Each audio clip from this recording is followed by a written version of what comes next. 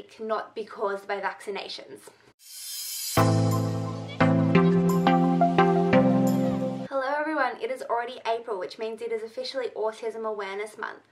Now, Autism Awareness Day is internationally recognised on the 2nd of April each year. However, I think it's amazing that we have an entire month to talk about autism awareness, inclusion, and assurance that each individual with ASD is provided with the opportunities to achieve the highest possible quality of life. So, this video today is going to address the basis of what is autism spectrum disorder. ASD is a neurodevelopmental condition and is characterised by difficulties with social communication and restrictive repetitive behaviours or interests. So simply put, this condition affects, amongst other things, the way that an individual relates with their environment and interacts with people. A person with autism may have difficulties expressing their needs verbally and difficulties understanding other people's perspectives and feelings. A person with autism may also have difficulty making eye contact, and this is because they struggle to process information whilst maintaining that eye contact. A person on the autism spectrum may have difficulties processing sensory information, so a person may be over or under responsive to sensory stimuli, or they may be both over and under responsive to select sensory information.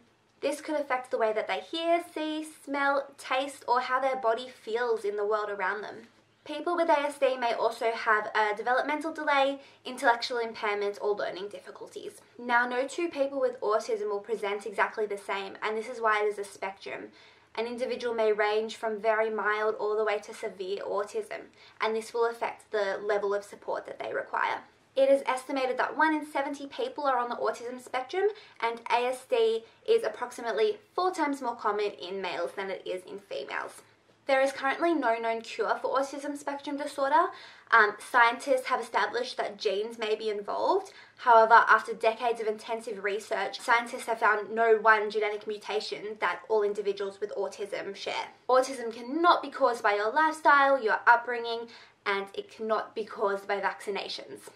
So considering that people with autism think and perceive the world differently, in order to be able to achieve this high quality of life that everybody deserves regardless of their ability, people in the community really need to gain this awareness, and I hope as education increases around this topic, we can move towards autism acceptance and appreciation. There is honestly so much more that could be said on this topic, but I just wanted to give you a brief overview, and I really hope I did this video justice.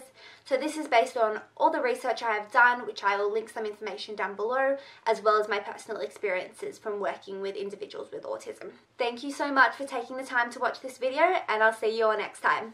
Bye!